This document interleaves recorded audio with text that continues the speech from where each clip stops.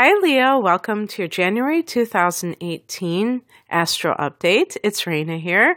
And so, Leo, some months when I'm doing these readings, there are lots of different transits in different signs. And so the message is much more diffused because there are different things going on.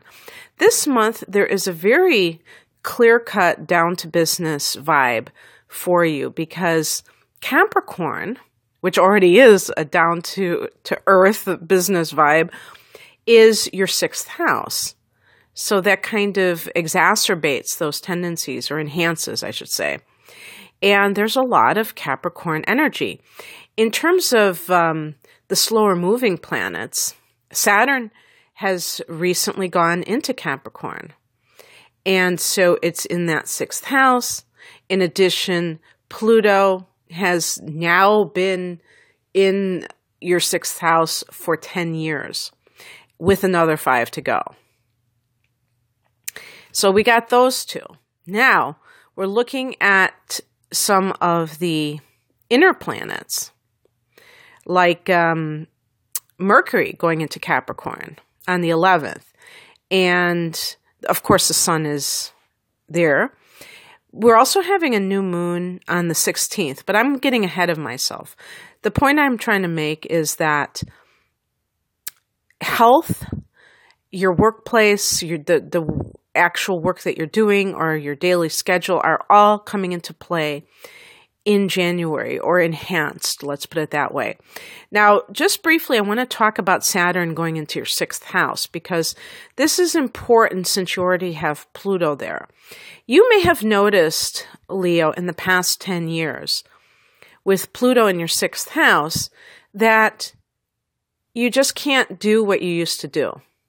Now, a lot of people find that as they get older, they can't get away with bad habits as easily as they used to. But this could be no matter what your age is, because Pluto is a regenerative influence. It's very purging. So in the sixth house, it can indicate, like, you can eat food, and where in the past you would tolerate it, now you see the results right away. I don't know how I'm curious if it's manifested that way for anybody. But there's a real pull towards purification. And then with Saturn going into this sector as well, it's going to give you discipline to be able to do this, because, you know, the spirit is willing, but the flesh is weak, right? It's not as easy as it seems, even if you know it's good for you to eat certain foods, to engage in certain exercises. You may still kind of resist it, especially as a fixed sign. You may be kind of set in your ways, stuck in a rut, and it takes that little nudge to get you to do it. So I definitely would recommend that people with Saturn in the sixth house eat as clean a diet as you can, and also to make sure to do exercises that really fit into your lifestyle. Because with the sixth house, it's all about your schedule, like what is organic for your flow for the day. So if you're trying to run a marathon or train for a marathon, and you really don't like running, and you really don't have, it's like it really cuts into your day in some way, that may not be the best choice of exercise. But anything that you can do, even if it's on the simple side, like walking, I mean, you know, that costs no money, it's low impact, and it can improve your health. So something as simple as that, walking to the stores, hauling your groceries by hand instead of driving in a car. Anything, because the sixth house is ruled by Virgo, and Virgo likes simplicity and being down to earth. So anything that you can do that's natural, that is not, that doesn't take a lot of song and dance to accomplish, that will probably be more successful for you in the next few years. And the reason I say this is because Saturn does have this reputation of bearing down on people and creating, that sense of challenge if you don't toe the line.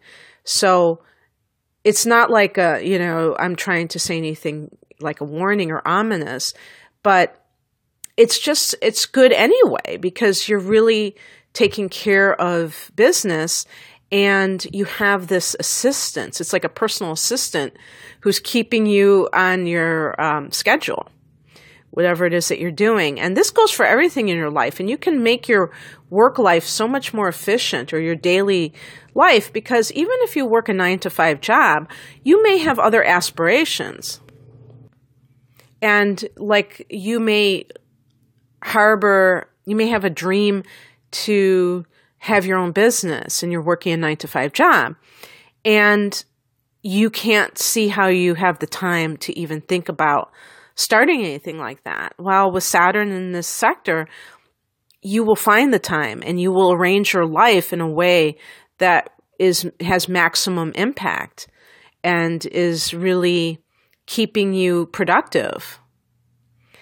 So that's happening, but let's start with the first of the month. We're having a supermoon in Cancer. 11 degrees, again, that master number that deals with the spiritual path. Some people are having it on the 2nd, so we'll say the 1st and 2nd, okay, but the beginning of the year, okay, and for you, this is in your 12th house. So it's a very interesting month for Leo, because you have a total lunar eclipse in your sign, another full moon at the end of the month, bookending this particular month of January, the first month of the year. So I think that there's some closure that's coming in for you at the very beginning of the year, Leo.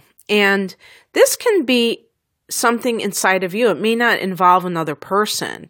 It may have to do with a certain habit that you've had that has been keeping you back, or because the 12th house can be addictions and full moons can bring endings.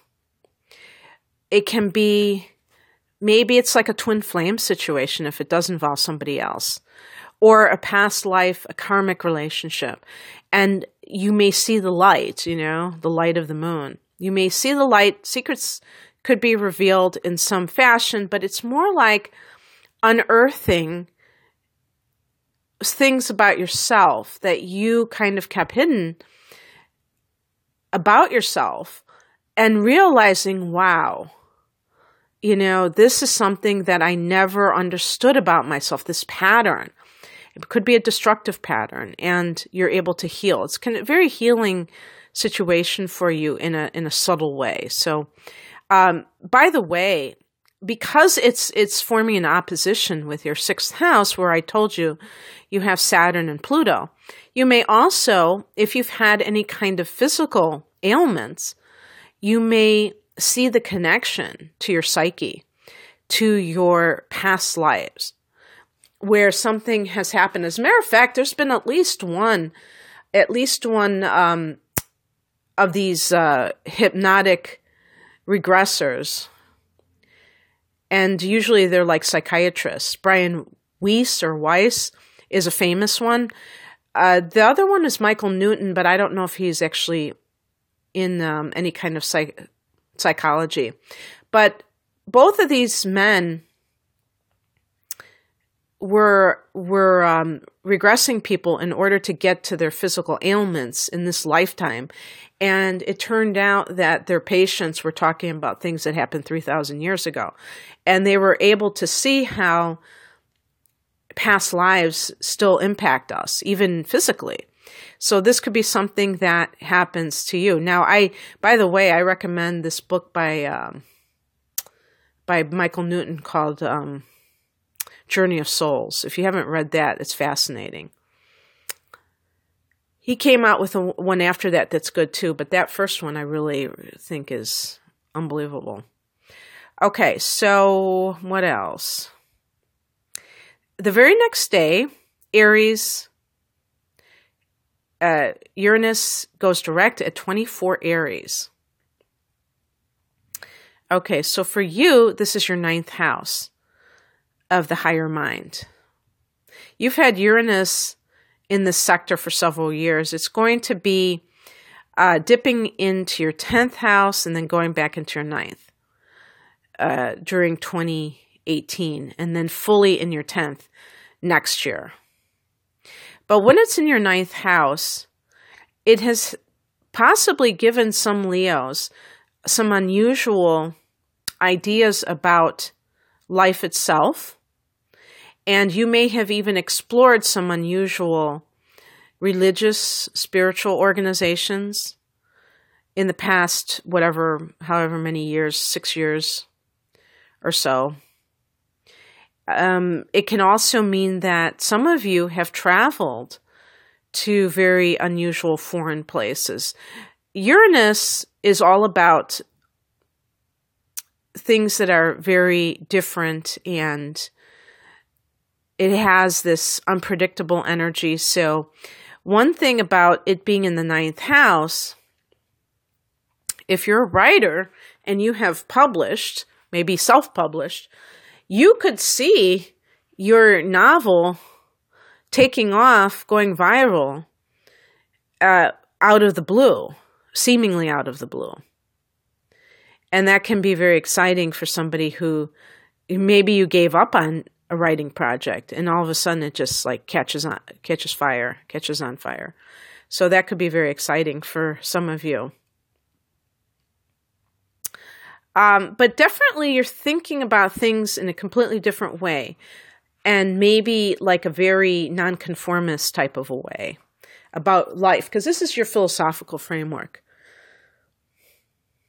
Mercury is going into your 6th house on the 11th, and that will put your mind on diet and things of that nature. But before that, it's going to be in Sagittarius in your 5th house. When I was looking at some of these transits, I was wondering if any of you have possibly had a situation of an affair in the workplace. Okay, because you had Mercury go retrograde in the 5th house. And so this is the house of love, the house that you rule in the universal chart. And that could be like the discussion with your lover sort of went AWOL. But I see here that you have, for the first half of the month, Venus in the 6th house of the workplace. And then it goes into your 7th house for the last half of the month on the 17th in Aquarius. So we did have a lunar eclipse last, what was it, August? Early August 7th, in the 7th house. So some of you may have gotten separated from your spouse, and it could have had something to do with someone at work. And now you may be reuniting with your spouse, because then Venus goes into your 7th house which is committed partnership for the last half of the month. And Venus can bring harmony or restore harmony to a situation. So I really thought that, because I noticed the trajectory of Mercury in the month of who you're talking to. 5th, 6th, and then the 7th house. It goes into that 7th house on the 31st, the same day that you have a lunar eclipse. So you may learn a few things about yourself this month, Leo. Maybe you haven't done the right thing at all times. And you're copying to it. On the 16th, there is a new moon in the 6th house of workplace and health. Good for implementing new health routines.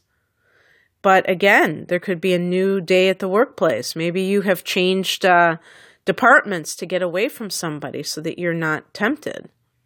Because the very next day is when Venus goes into that 7th house. Like, you change your workplace and then,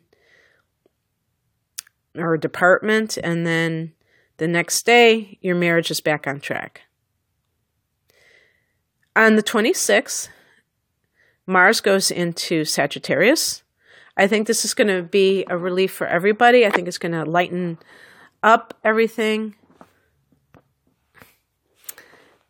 Of course, Jupiter is now in Scorpio, and that is your 4th house of home and family. And Mars will be in this sector as well until the 26th. So Mars can, the 4th house is home and family. Mars can sometimes upset the apple cart and create conflict in this area with your family of origin, in your current relationships. So like I'm saying, if your home life has been kind of split apart by some kind of affair on your part, this could be residual effects of that, where there's still like some conflict for the first few weeks. But with Jupiter there, this could mean that you are expanding your house in some way, building an addition maybe. Jupiter tends to expand the area. So this is in the home sector. So even if Mars threatens disharmony on the home front, Jupiter is there, and Jupiter is kind of like your guardian angel. And so it may mitigate some of that kind of upheaval, or it's not really upheaval, but just conflict. And then on the 31st, a very important time for you, because it's a total lunar eclipse at 11 degrees of Leo, blue moon, your 1st house of self. This could totally have something to do with those Leos who are trying to change their physique. The 1st house is the body. You may have decided that you need to totally give up a certain lifestyle in order to sculpt your body, get it the way you want it. This could just have to do with a lot of things that you have been up to lately, that you need a total overhaul in your life. And it will come to you whether you want it or not. Even if you cling to the known quantity, the lunar eclipse will take away from you things that are no longer serving you. So it's always good to be the captain of the ship instead of the ship being pulled along by a hurricane. That's the best way I can put it. Because then you decide what you're going to change. And yeah, it looks like change is on the menu for Leos in January. But I call it transformation because it's really for the best. Okay, Leo. I hope you enjoyed this. And if you'd like a private reading, I'm promoting my natal chart interpretations, which are similar to what you see here. But I'm analyzing also your basic nature and looking at some of the highlights of 2018 in different areas for you. Click on the link below, please, for that. My website is rainandmoonastrology.com. Take care. Bye.